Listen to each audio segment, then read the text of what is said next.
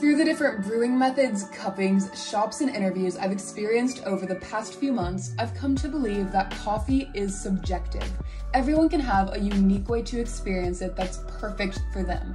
Because with so many options, there's no black and white answer, and we have to find a gray area. I'm Elle Grayson, and this is the Coffee Shop Project.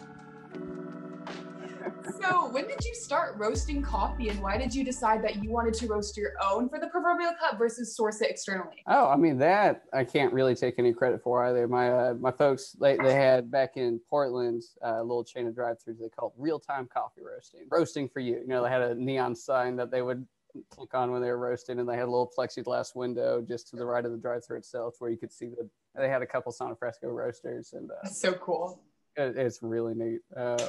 So yeah, they brought those with them from Portland, so always had access to those. And even before I started selling wholesale, was doing that for myself, just for the catering. So I was able to really grow that. And, you know, now we got a 15 kilo drum roaster, which is great, and, you know, scaled very well. Yeah, I was always able to do it for myself at minimum, and that's just been a real blessing from the Oregon days. You know, it was just put it on one and hit start and walk away, and it'll be done in 10 minutes. But so I got to kind of play with the curves and, you know, tweak a little bit even on the air roasters. So I've definitely been able to improve it to some extent just on the profiles that come out of it. But yeah, most of it's just been from the get-go. That's awesome. When I'm a tiny bit of roasting has all been with my little popcorn popper, and you have to babysit that a lot and kind of watch it to make anything decent. Right. With your real roasters, do you kind of like program it like a computer and it does it for you, or do you kind of watch it and make sure that everything's perfect with your own eye?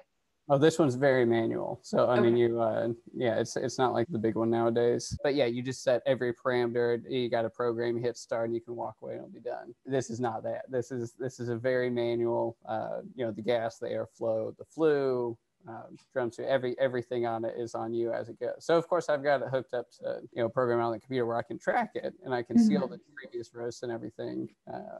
But you are making every move yourself still. Do you enjoy that aspect of it, that you kind of get to sit with it through the whole process? It's definitely fun. It can be, you know, every once in a while you mess one up and it's disappointing, but yeah, being that hands-on is probably it's definitely more enjoyable as the roaster because you do get to be that hands-on. Shifting to the production roasting, once you do have a curve figured out, yeah, it's a gift and a curse. You know, it is more hands-on and interactive. Backside has to be more interactive. Do you think it means even more to you when you get to go to events and do a catering event that you know everything about your brand, from the roasting to the drinks to everything, and make it more interesting to talk about to the people you encounter? Oh, it definitely is. It's fun to be able to engage people like that. The amount of people who really appreciate the coffee. I mean, you especially at general catering events, like let's just say a wedding. That's, you know, that's maybe a third of my business, but it's a good chunk. You know, it's general public. It's not people who really sought out coffee. You're just at an event that they're at and you have coffee. So there's maybe 10% of people that know what an actual good cup of coffee is. So the amount of people you really can engage is pretty limited. But having said that, it makes it that much more special when you can. And you can really, you know, talk someone through. And if they didn't like it, you can try to pull a little differently or something like that. I mean, you can really have that. So yeah, it's a lot of fun to be able to walk people through the story, if nothing else. For you, what is the most fun kind of event to cater? I mean, I've gotten to do all sorts of things, especially here around Nashville. There's been stuff downtown, you know, Bridgestone, where you're back in the green rooms and there's all these country artists. I don't even know who they are. And it's, yeah, so that's neat. But I'd say the most fun are actually just the really intimate weddings I've ended up being at, you know, often where it's like less than 100 people and you were like, when you're 1% of the budget, you just feel like a cog in the machine. But when you're really like, you're the big thing they splurged on, they just really want you to be there, and it made the wedding for them. And you just get, I don't know, it's just delightful to be, everyone's so appreciative. It's I think those are the ones I've enjoyed the most. It's all about engagement, you know, really getting to connect with people. Since a lot of events have definitely been put on hold this year due to COVID, I've seen a lot of weddings and stuff canceled. What has been the biggest challenge that you've encountered, and how have you kind of adapted with that? Well, it's definitely been, like I said, I had a 6 cart set up. So I was the only guy in Tennessee who could really do like 1,000-person events. And that was really cool. But no one really cares anymore. There's not those large scale events. Who knows? Yeah. Maybe they'll come back. Maybe they won't. Whoever knows what this new normal is. But so it's just trying to pivot to where, it's like people are doing in society, just 2 smaller events, and social distancing, being sure you don't have a line of people just waiting there standing around each other. Just some different throughput. So like some different clients I've had from throughout the years, where they used to have, let's say, doctor's days and nurse appreciation things, instead of having just me at the cart and people come through and line up and chat. It's the hangout thing. So they wanted to push that. Instead, maybe they'll take orders ahead of time and get everyone down, and they'll have a runner, be able to deliver drinks, something like that. So yeah, just pivoting to smaller events where you can encourage mask and social distancing, all the things you need to do nowadays. Well, before COVID, what was the biggest event that you ever catered? Oh, there was, let's see, one that we do a lot is just stuff for Vandy, Vanderbilt downtown, any of their big student events. We'd have 7 baristas between the 6 machines, just have everyone covered, just have a floater in between because something would always go wrong. That was always fun, just trying to knock out as many people as you can, because they'd have 1,500 people come through the auditorium, and you're just trying to capture as many as you can. Building appreciation things for some big buildings downtown where they have like all the tenants of 12 different levels coming down to the break room downstairs, and you're trying to, the same thing, just serve as many as you can, the quickest you can. Yeah, a couple different big conferences that are always fun. Of course, didn't have them this year, but guys we've had for the last 8 years do it annually. Yeah, hard to say. I'd have to look back, see what the single biggest is. But that sounds so much fun. Just like the fast-paced atmosphere. It's like a fun kind of stressful is the only way that I can imagine it. On your end, does it feel that way? Oh, absolutely. Like, I mean, I've got, let's say I've got 5 or 6 people coming out to help, but I've got to line everything up ahead of time. And I'm just trying to think through every event I've done. Okay, what will fail? Like there's going to be something. It's not what, it's just what will. So trying to pack everything up, just being able to, and then I don't know, thinking on the fly when something happens you didn't anticipate, and just mitigating the best you can. One time I had the limit switch on one of the lineage last time that trip. So I mean, trying to swap the machines. I have them bolted down the carts, and so I gotta, okay, is it worth trying to unbolt it, swap the machine out, and then fix this in the next 10 minutes? Is this really gonna help? Or would it be better just to be one machine down and help out where I can? Just little things like that. Definitely high-paced, stressful. But then for the event itself, let's say you only got 4 hours. You really need to serve. It's so fast. You just got to turn it on and knock it out. Does it kind of like feel like a fever dream? Like you go into it and you're like, okay, I'm on autopilot, and then it's kind of over?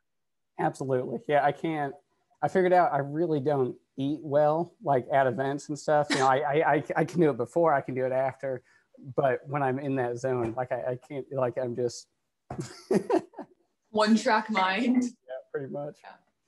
Because you don't know what people are going to be interested in, like when you go into Vandy and you have like college kids, and college kids, they drink coffee on such a range from like super sweet drinks to full on black coffee.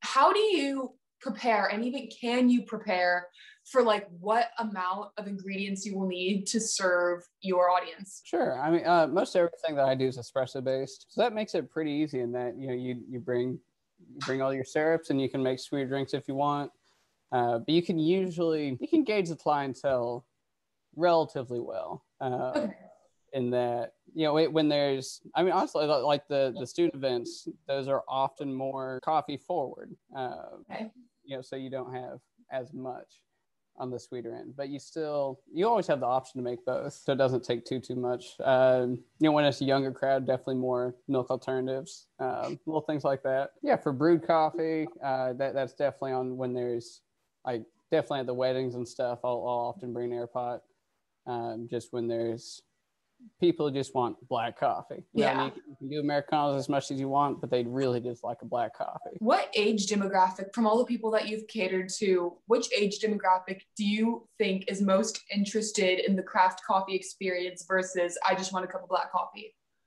Oh, I mean, you find people all over the spectrum. I wouldn't say there's an age in particular, but the ones who definitely have the most interest and want to engage, I'd say, mid 20s to 30s, I guess, if you're trying to pick an age range. And then I find there's point diminishing returns where they might care, but they don't really want to talk about as much. So, Okay. but I wouldn't try and put too much of an age on, because I've had people all over that are just really into it. Shoot, there was a 14-year-old who was just telling me all about everything he'd read from Perger, and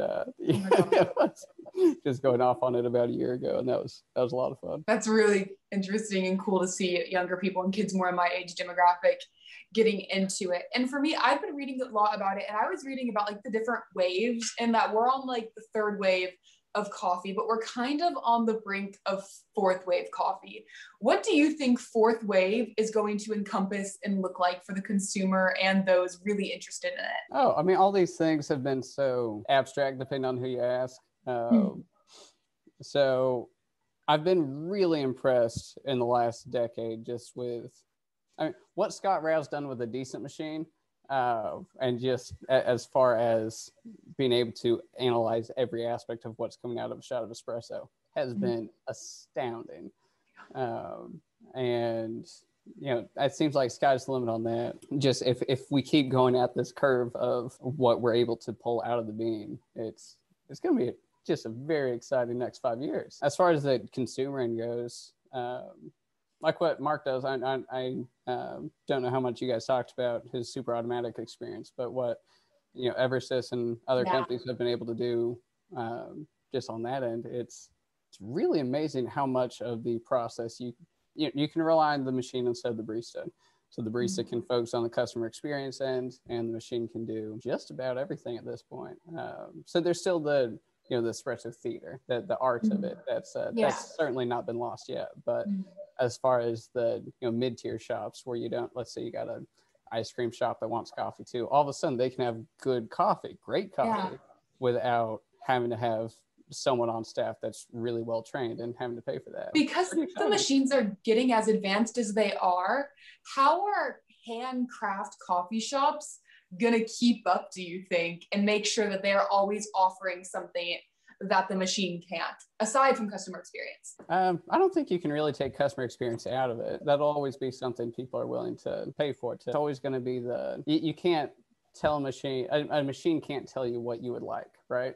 So when you have someone there that can really walk you through, which direction to go, why, that's a different thing. That's a different problem than the machine just being able to do what you ask it. Any computer will do exactly what you ask it to, right? But it's just code. But you have to be able to talk to it to tweak it. I don't think we're going to lose any of that anytime soon. And the other thing you mentioned, and that was espresso theater.